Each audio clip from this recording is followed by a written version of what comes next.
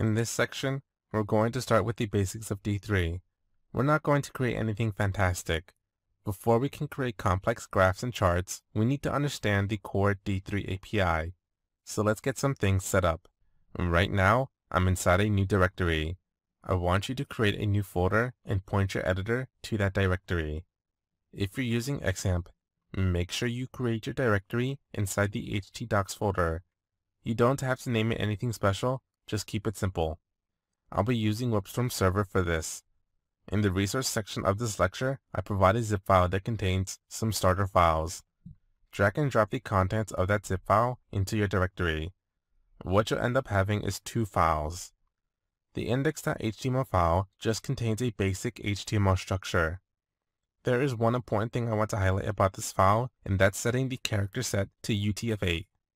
We'll be dealing with a lot of data and functionality, so this will ensure that the browser will understand the code D3 generates. Then there's the app.js file, which is just an empty JavaScript file. I call my file app.js, but you can name this whatever you want.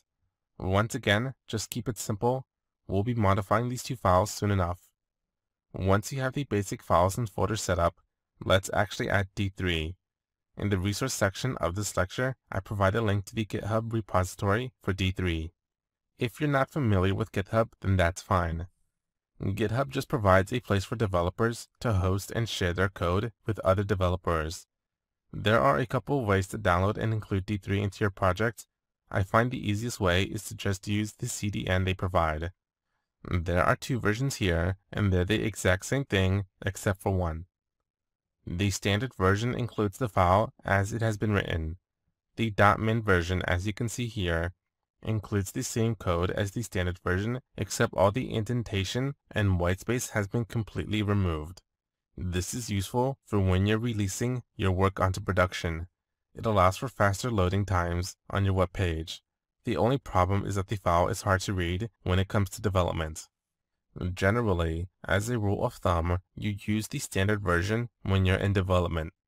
This allows you to open up the file and easily read the code to better understand what's going on. Once you're finished writing your script, then you just change this to the .min version for production. Min is short for minified. Alright, so I'm just going to copy and paste this one line of code into my HTML file like so.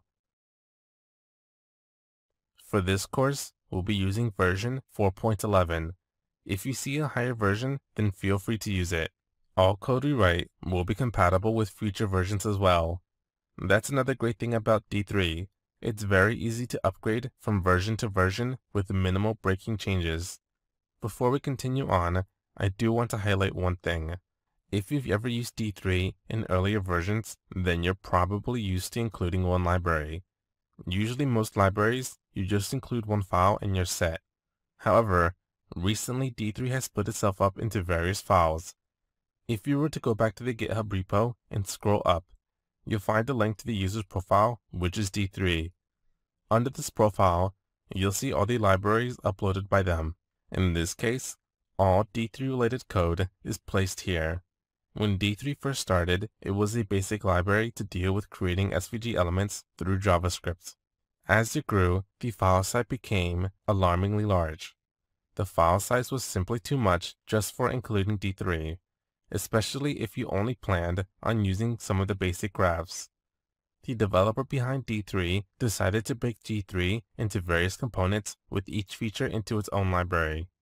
This is great because now you only have to include code that you plan on using. The file we've included includes everything out of the box. This will save us some time from having to include every single bit we need. The trade-off is that the page may load slower than normal. Throughout this course, I'll be sure to tell you what libraries we're using and where you can find them. For now, we'll be using everything. The last thing I want to do is just include my app.js file below the inclusion of the D3 script. Let's check if everything is working. I want you to boot up your server and then view this page. For me, it's as easy as going to View, Open in Browser. You should see an empty page. You should check the Console tab of the Developer Tools to make sure you're not getting any errors. Alright, so we have everything we need. In the next lecture, we'll start coding everything.